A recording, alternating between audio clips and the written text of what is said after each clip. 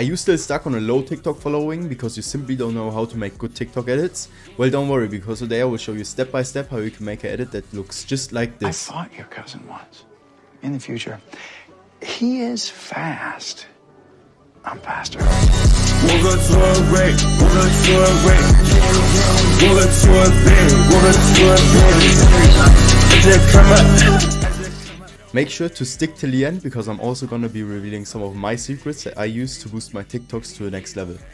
Before we start, we want to make sure that we use the right composition settings, so we're gonna right click, open our composition settings and make sure that you're using my exact resolution, and also make sure to put your frame rate to 60 FPS. This is really important because if your edits are 60 FPS, they're gonna look the best and really smooth. Once that's done, press OK and we can start editing. To start, basically all you need is a clip and a song. I already went out of my way and got both of them, so you don't have to wait.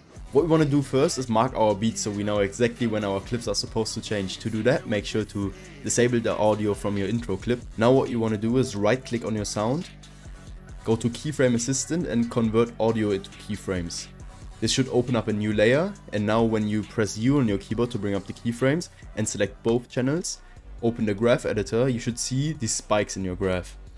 Every time there's a spark, you know that there's a beat drop. Now we're gonna zoom in to see it a bit more clear, and as you can see, every time there's a spark, you're gonna mark a beat drop. You're gonna do that by heading to the right and pressing this little marker button, and every time where your current frame, it's gonna mark a beat. So we can go ahead and do that for every beat. So once you're done marking all the beats, your timeline should look something like this. You should have loads of markers, and now we can close the graph editor again and delete the layer that we just created because we don't need it anymore after marking the beats. Now just make sure to listen along to the audio one more time to make sure that you actually hit all the beats and didn't miss anything.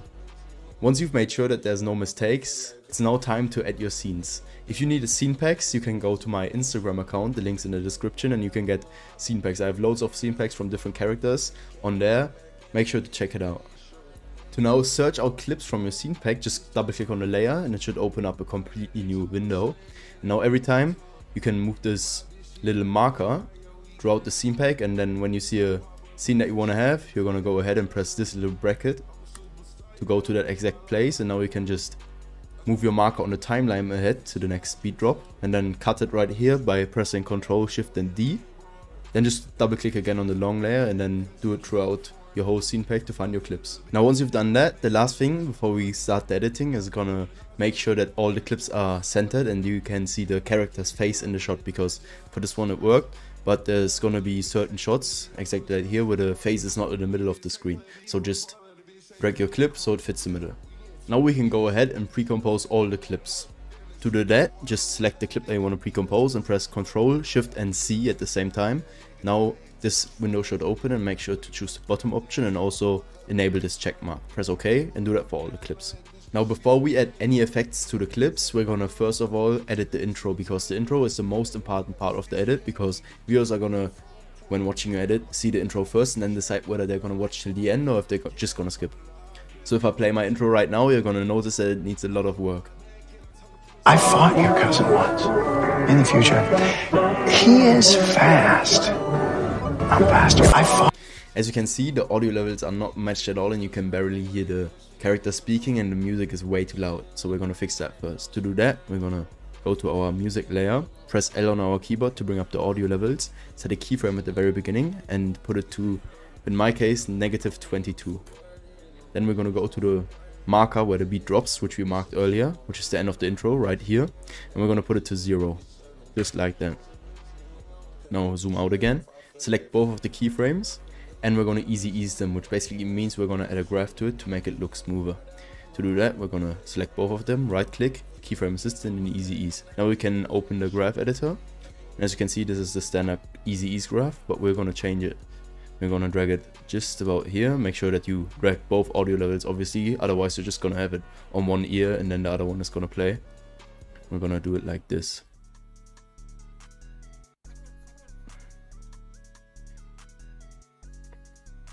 Now close the graph editor again, and if you listen to it now, the music should be way quieter in the time where the character is speaking. I fought your cousin once. In the future, he is fast. I'm faster. I fought you. Now what we want to fix next is these small glitches that you see every time a scene switches. This is basically just due to the frame blending that we activated earlier, because it can't handle these quick scene switches. So we're going to go ahead, and every time there's a frame where your clip is glitched, we're just going to cut it out. So go to the first frame where it glitches, which is here. We're going to cut our layer by pressing Ctrl Shift and D. Then for the duration of the glitch happening, which is till here, we're going to set another cut, and for this isolated layer we're now going to disable frame blending. And this we're going to do for every time where our intro cuts. Now once we've done that for every time where the scene switches, it should look something like this. And now we're going to add our text. To add the text, we're basically going to head to the top row, and you can see the text symbol right here. We're going to click it, and by then clicking again on our screen, we're going to create a text, and now just fill in whatever your character or your characters are saying. But as you can see, it unfortunately doesn't fit into the composition. So what we're going to do is we're going to cut it into 2 lines. To do that, just select after the for me it's going to be the second word, and I'm just going to press enter, and then it should be 1 row below the other text, and it should be fixed and it should fit into the frame. Now also just head to the right, open your align panel and align it to the center so it looks more clear and you can visually track what you're doing. Now the next thing that we want to do is we're going to adjust how our text looks, because as you can see right now, the one text is cutting into the other one. To fix that, just select your whole text, open the character panel on the right, and we're going to adjust the size between each line. So this is this value right here. We're just going to put it up a bit. So now as you can see, the text moved down and there's now enough space. What you also can change is the character size right here. I'm just going to put it a bit smaller, but because we put it a bit smaller, we're also going to have to adjust our size between the lines again. So we're just going to put it a bit smaller, and this setting basically just changes the space between each letter. I'm just going to put it down a bit too, and now align the text to the center again, and that's what you want to do. Now to make the text stand out a bit more, we're going to add some effects. So to do that, select your text layer, go to the effects and presets panel and search for deep glow. Drag it onto your text layer, and now just copy my settings. We're going to start by putting the radius a bit down from 250 to approximately 180. Then we're going to put the exposure to 0.8. We're going to put the threshold up to 100, and also the smooth threshold up to 100. Now what's really important, because as you can see there's a black bar in the background right now, we're going to go ahead and enable the required for text setting, which is going to remove that black bar. Obviously, depending on what text you want for yourself, you're going to want to play around with the settings a bit and make it adjust the best to your liking. Now next we're going to add a drop shadow. So we're going to go ahead and search drop shadow, drag it onto our layer, and we're going to put the opacity up to 100, the distance to 10, and the softness to 8. As you can see, it looks way better now. And now just do the rest of your text. Now once you've done that, you should have different text layers, but this might appear that your text is not centered right here because you have 2 lines. It's always going to center the line that's a bit wider. So what we're going to do here is we're going to double our text layer by pressing Ctrl and D on our keyboard, and then isolate each line. So for the top layer, we're going to delete the bottom row, and for the bottom layer, we're going to delete the top row. So both of them are isolated, and now we can just individually align them to the center and it should be fixed. Now the next step is going to be optional, just it depends really on the situation and on what intro you're doing. But I'm going to change some words and change the color of them and change the size. For example, right here, the word that's standing out is the word cousin. So I'm just going to select the one word, cousin, right here.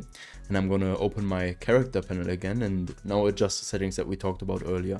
So I'm just going to make it a bit bigger so it stands out from the other words, and I'm going to change the color. I want to go for a light blue here, so I'm going to select a light blue, just like that.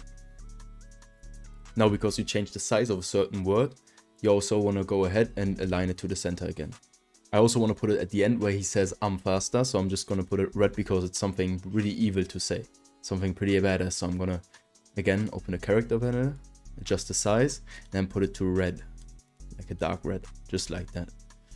Now once that's done, we now can apply the animation that we have, because we don't want to have our text just appearing out of nowhere. So we're going to add an animation that makes it fade up slowly. For that, I'm going to go ahead and select the first text layer, go to our effects and presets panel and search for the effect called fade up words.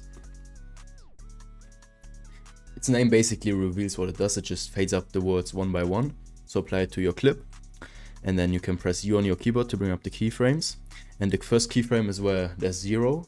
so there's no text appearing, and the second keyframe is where your text is 100% completed and you want it to be fully visible. For me, my character is going to finish talking at this exact place, so I drag the keyframe all the way over here. And if you have 2 or more layers, what you want to do now is you're just going to cut the bottom layer right at this place. So before that, we don't want to see the bottom text. We just want it after that he's set the first row. And then we're going to add the same preset to the second layer as well, if that makes sense. And then do the same thing that we did earlier. Listen to the clip and finish it when he finished talking. Now, once we've done that, just take a final look at it and look if everything worked out. I fought your cousin once. In the future, he is fast. I'm faster. So for me, it looks fine now. So what I'm going to do is I'm going to pre-compose all the clips. And if you have 2 layers for one text, you're just going to put them in one pre-composition together. And we're going to do that for all the text layers. Now there's 2 more things till we're finished our text. So first of all, we're going to click on the layer that we just created and press T on our keyboard to bring up the opacity property. Now set a keyframe approximately 8 frames before the clip ends and put the value to 100. Now go to the end of the clip and put it to 0. We're going to now copy this preset by pressing Ctrl and C, then apply it to all the text layers by pressing Ctrl and V. By doing that, our text won't just disappear when it's ending. It will rather just slowly fade out. As you can see right here, now slowly fades out instead of just stopping. Now last but not least, because our text currently looks pretty stiff because it's just in one position, we're going to add a scaling so that it slowly moves towards us, and it's going to make our edit look way better. To do that, select the current layer, press S on your keyboard to bring up the scaling property and set a keyframe at the beginning. Now we're going to disable this little check mark, which is constrain proportions. What that basically does is you can now stretch the text individually in the width and in the height. Now go to the end of your layer and put the value from 100 up to 110. Copy these keyframes again and apply it to every text layer. So if you play our intro now, it should look way better. I fought your cousin once. In the future, he is fast. I'm faster. So now the last thing to do is also align these clips that we put right here to our composition. So as you can see, he's not fully in the shot, so I'm just going to move the position a bit to the left so he's fully visible, and do that for all different scenes that you have. For example, here I'm going to put it back so that it's just visible. So once we've completed that step, we can finally go to editing our clips. What I always add first is my velocity. I use Twixtor to do velocity. I have a full step-by-step guide on how to make a smooth velocity on Twixtor on my channel. It's going to pop up in the top right corner right now. Make sure to watch it. And I'm just going to apply the preset that I made in that video on my clips. Once you edit your velocity preset, make sure to play the edit once so you can check if everything worked fine.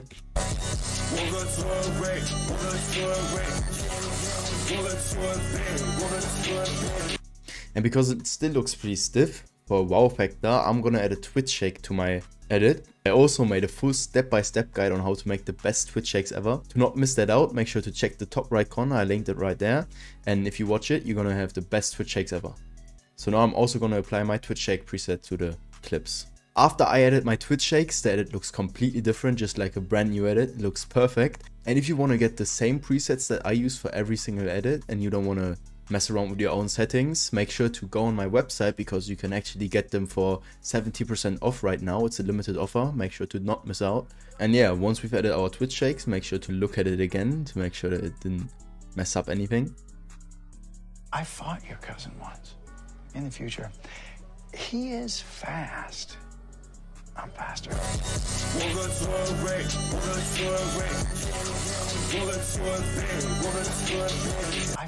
As you can see, it already looks pretty dope, but what I want to do for my edit is I want to loop the clips, so make them repeat again. To do that, just go ahead and select all the clips that you just did for your edit, not the text layers, not the intros, but just the clips, and pre-compose them together to just one composition. And now once you've done that, you can duplicate the composition by pressing Ctrl and D on your keyboard and just drag it to where the other one ends. Make sure to zoom in and make it align perfect, so there's no spare frames. And now you have actually doubled your edit. But for the end, we're also going to add something, because at the end, if it just pops out and there's a black screen, it's not going to look pretty good. So this is what it looks like right now. I fought. And to fix that, I'm actually going to go here and make the audio fade out the same way we made it fade in at the beginning. I'm going to make it slowly fade out. It always brings a lot of quality to your edit. So just set a keyframe where the last clip ends, put it to 0, and then go ahead like however long you want to go ahead. I'm just gonna go ahead like, I don't know, how long is this, 1 second, and then put it to -45. And now when we play it again, we have this smooth sound fade out. Listen to it. If there's any special effects that you want to add to your edit, make sure to check my profile page, because I have loads of tutorials, whether it's a logo animation that fades up or it's a ghost effect. You can find that all on my page right now, so make sure to check it out. Now the last thing that's left is basically pre-composing them all together and adding your watermark. And as you might have guessed, I also made a tutorial on how to make a perfect Luma watermark. It's in the top right corner right now, and check it out to make your best Luma watermark ever. Now to give your edit the final touch and make it blow up, make sure to go back into the pre-composition that we composed earlier and add 2 adjustment layers. You're going to do that by pressing Ctrl, Alt and Y on your keyboard. Press it 2 times for 2 adjustment layers, and now just add the final touches. So we're going to first of all add a panning. For that, search s_shake. Add it to the bottom adjustment layer, that's pretty important, and set the amplitude to 0.2, the frequency to 3.2. And make sure to enable motion blur so it looks way smoother. Now for the color correction part, I have the best color correction that you can get for quality enhancement. Make sure to check it out on my shop right now. You can get, as I said earlier, 70% off. It's a limited offer, so if you want to buy any presets, buy them now. And I'm going to show you how much my color correction increases the quality of your edits. So as you can see, this is a clip without color correction, and now this is a clip with my glow color correction that you can only get in my shop right now. You can see it does wonders, and it makes the quality look from 1080p to 8K full HD. Get it in the first link in the description. So once that's done, you're good to go. You can now render your edit and upload it to TikTok, and I hope this tutorial is gonna have some positive impact on your views and your followers. If I could help you, I would gladly appreciate if you would like, subscribe and comment on this video. Also, I have a huge Discord server where I'm on 24/7, so if you have any questions regarding editing, you can join and ask me anytime. I will gladly help you. That's it. Thank you for watching and see you next time.